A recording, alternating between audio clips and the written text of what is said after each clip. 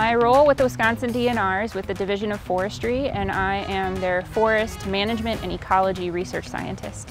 My day-to-day is very varied. I do a lot of different things. I work on many different projects around the state of Wisconsin, even though I am based in northern Wisconsin. So one day I might be out in the field collecting some baseline data to start a project.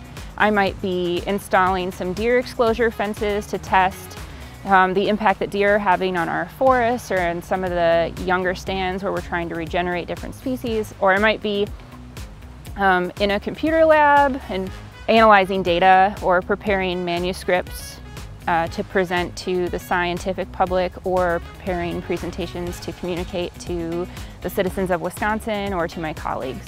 I've had a passion for the outdoors for as long as I can remember.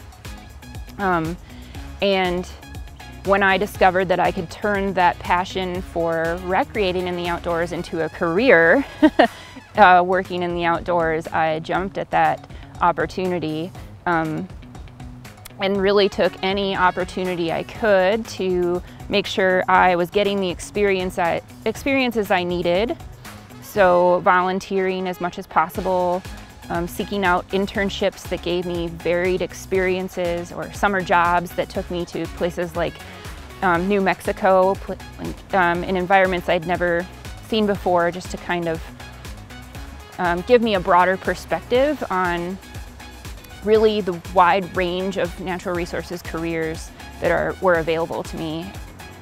Yeah, I work with a wide variety of projects in my research position, and that necessitates working for a wide variety, or working with a wide variety of people, both within the DNR and our internal partners. So you're thinking of foresters and land managers and wildlife biologists and wildlife research staff, but also external partners from the DNR. So I work, for example, with a wildlife biologist at the University of Minnesota Duluth.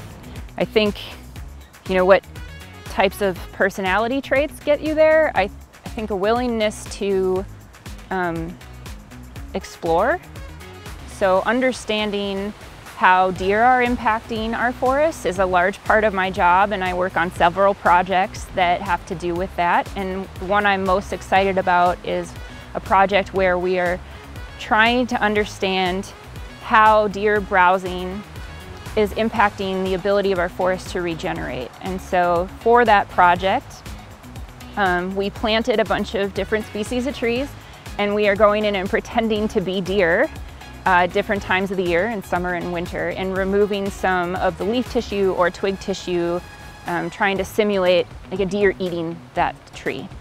And then we're doing something really cool where we're going to go in with near infrared spectrometers and measure the leaf tissue with those to understand the chemical reaction of that plant, in addition to how the tissue removal affects its growth rate and survival. And so we're going to be able to understand, does that plant react to tissue removal by increasing its investment in, say, nitrogen and growth, or does it increase its investment in defensive compounds that will deter further browsing by deer? And so I'm really excited about that project.